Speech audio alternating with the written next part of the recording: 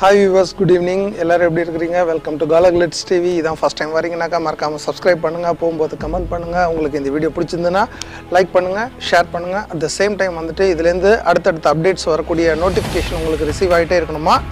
Bell பட்டனை மறக்காம press பண்ணிருங்க. நேத்து ஒரு படம் நான் வந்து அப்டேட் பண்ணியிருந்தேன். அந்த படம் எத்தனை பேர் பார்த்தீங்க? நல்லா இருந்ததா? The Beach House. இன்னைக்கு வந்துட்டு என்னன்னாக்கா நம்ம பேச போற படம். அதாவது நீங்க பார்க்க போறது நான் பேச போறது என்ன படம் அப்படினா The Berlin File. கொரியன் படம் இது எப்போ வந்துச்சு அப்படின்னா 2013ல் வந்துச்சு. இந்த படம் என்ன மாதிரியான ஒரு ஜேனரில் செய்கிறோம் அப்படின்னாக்கா ஆக்ஷன், த்ரில்லர், அப்புறம் வந்து எஸ்பியனாஜ் அப்படி அந்த கேட்டகரியிலையும் வச்சுக்கலாம். ஏன்னா இது ஒரு எஸ்பியனாஜ் த்ரில்லர் தான். ஸோ மிஸ்டரிங்கிற கேட்டகரிக்குள்ளார வைக்க முடியாது. இதில் கொஞ்சம் நேரம் தான் அது, அதனால் ஃபுல் அண்ட் ஃபுல் மிஸ்டரி ஜேனரில் வைக்க முடியாது. படத்தோட டீட்டெயிலிங் போகிறதுக்கு முன்னாடி கேஸ்டிங் யாராருன்னு பார்ப்போம். படத்தில் யார் அப்படின்னாக்கா Suk Kyu, Jung Woo, அப்புறம் வந்துட்டு சுஞ்சியோன், அதுக்கப்புறம் Ryu Seung Wan. இந்த படத்தோட டைரக்டர் Ryu Seung Wan. ஏன் வந்து டைரக்டரை வந்து ஸ்பெசிஃபிக்காக இதில் மென்ஷன் பண்ணுறேன் அப்படின்னாக்கா இந்த டைரக்டர் வந்துட்டு கொரியாவில் பொறுத்த வரைக்கும் வந்து ஆக்ஷன் படங்களை எடுக்கக்கூடியதில் ரொம்பவே பேர் போன ஒரு டைரக்டர். அருமையான படங்கள் இவரோட பேரில் இருக்குது. அதாவது இவரோட கிரெடிட்டில் நல்ல படங்கள்லாம் இருக்குது.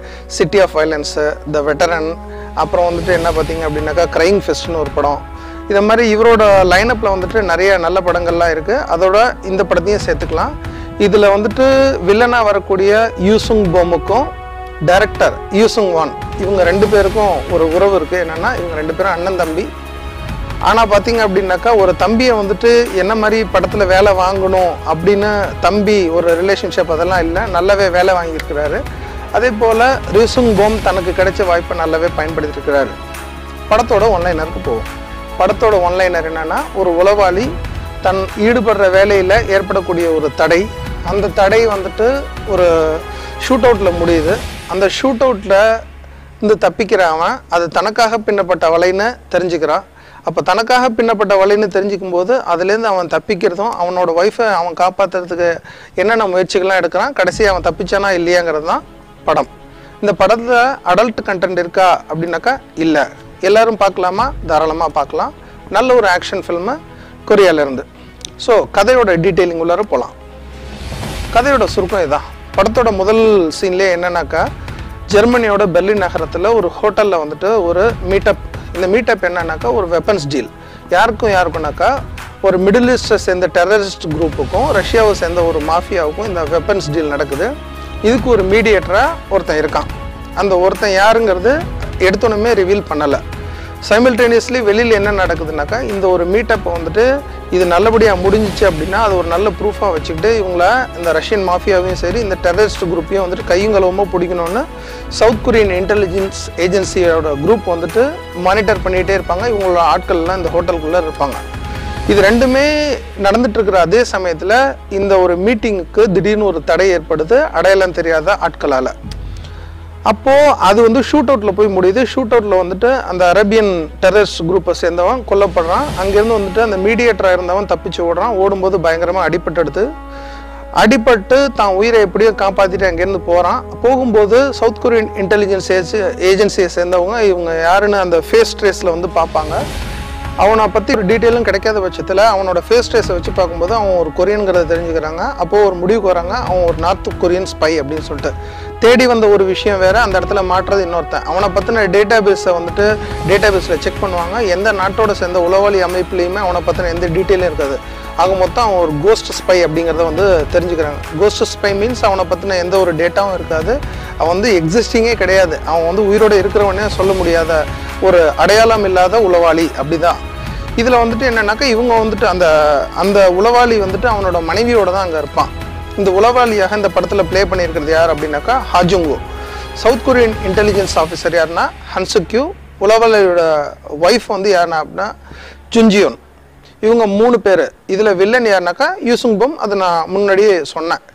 இப்போ இவன் தப்பிச்சு வந்த பிறகு அவனோட காயத்துக்கு மருந்து போட்டுட்டு இருக்கும்போது தனக்கு என்ன நடந்துச்சு அப்படின்னு யோசிச்சு பார்க்கும்போது தான் அவனுக்கு தெரிய வரும். அவனோட சோர்ஸ் கிட்ட வந்துட்டு தெரிஞ்சுக்கும் போது என்னன்னாக்கா இது இவனுக்காக பின்னப்பட்ட வலை, இவனை கொல்றதுக்காக உருவாக்குன செட்டப் அப்படிங்கிறது தெரிஞ்சுக்கிறான். அந்த தடையை ஏற்படுத்தினது யார் அப்படிங்கிறது பார்த்தீங்கன்னாக்கா இஸ்ரேலி ஏஜென்ட்ஸ், மொசாட் குரூப்பை சேர்ந்தவங்க. ரொம்ப கன்ஃபியூஷனாக இருக்குல்ல. இந்த படத்தில் வந்துட்டு கிட்டத்தட்ட உளவாளிகள் அமைப்புன்னு சொல்லிட்டாக்கா சிஐஏ இருக்கும், நார்த் கொரியன் இன்டெலிஜென்ஸ் ஏஜென்சி இருக்கும், சவுத் கொரியன் இன்டெலிஜென்ஸ் ஏஜென்சி இருக்கும், அப்புறம் மொசாட் இருக்கும். இதெல்லாம் கலந்து கட்டி தான் இந்த கதையை வந்துட்டு நமக்கு சொல்லியிருக்கிறாங்க. அப்போ வந்துட்டு இவனை பின்தொடர்ந்துக்கிட்டே வந்து சவுத் கொரியன் இன்டெலிஜென்ஸ் ஏஜென்சியை சேர்ந்த Suk Kyuவும் வந்துட்டு பின்னாடியே வந்துட்டு இருப்பார். அப்போது இவனோட ஒய்ஃப் ஆல்ரெடி வந்துட்டு நார்த் கொரியன் எம்பசியில் ஒரு இன்டர்பிரட்டராக இருப்பாங்க. இவங்க 2 பேரையும் தேடி வந்துட்டு நார்த் கொரியாலேருந்து ஒருத்தனை அனுப்பியிருப்பாங்க. ஏன்னா இவங்களை மானிட்டர் பண்ணுறதுக்காக இல்லை, உன்னோட ஒய்ஃப் தான் வந்துட்டு இந்த மாதிரி விஷயங்கள் எல்லாம் வந்துட்டு வெளிநாடு உளவுத்துறைக்கு வந்து தெரிவிச்சிட்ருக்கா, அதனால் ஒய்ஃபை வந்துட்டு நீ என்ன பண்ணு, நாட்டுக்கிட்ட ஒப்படைச்சிரு.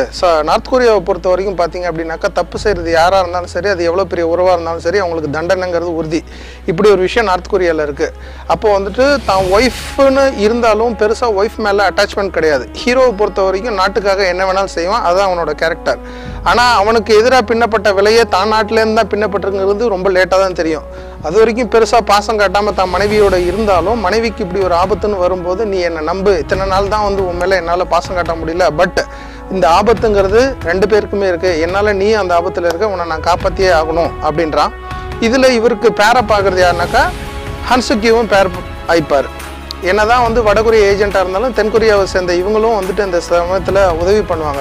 ஏன்னா நடந்த விஷயம் வந்துட்டு நன்மைக்காக இருக்கணும் அப்படின்னு சொல்லிட்டு. காரணம் என்னென்னா இதுக்கு இடையில் அமெரிக்காவை சேர்ந்த சிஏ ஏஜென்ட் வந்துட்டு கொல்லப்பட்டிருப்பார் வில்லனால். அப்போ வந்துட்டு இந்த வில்லன் யார், உண்மையிலேயே வந்து நார்த் கொரியன் கவர்மெண்ட் வந்துச்சா இல்லை நார்த் கொரியன் கவர்மெண்ட்டில் இருக்கக்கூடிய ஒரு ஹையர் அஃபிஷியலோட சன் தான் அவன் ஏன் வந்து வரான், எவ்வளோ கோடிக்கணக்கான பணம் சேர்ந்துருக்கிற ஒரு பேங்க் அக்கௌண்ட்டை அக்சஸ் பண்ண முயற்சி பண்ணுறாங்க அவங்க.